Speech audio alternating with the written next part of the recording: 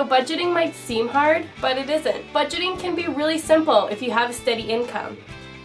Okay, so I know what you're thinking. I don't have a steady income. I get paid by the hour. Your pay might even be based off of commission.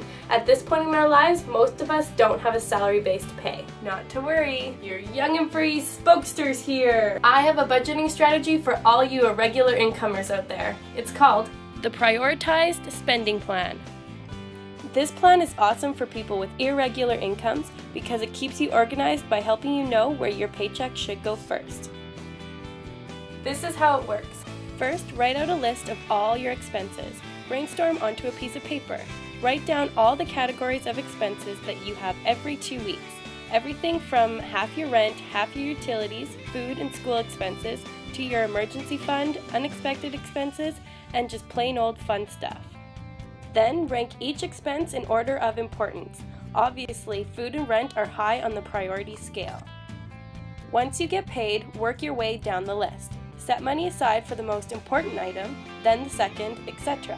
Do this until there is no money left. Then, at the end of the month, reorder the list. You might realize that some things are more important than others.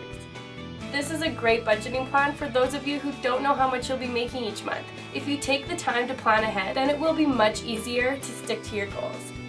And remember, you probably won't spend the exact amount that you had planned for in each category.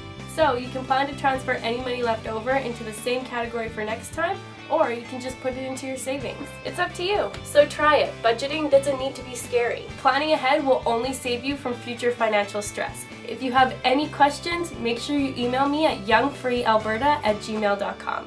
See you later.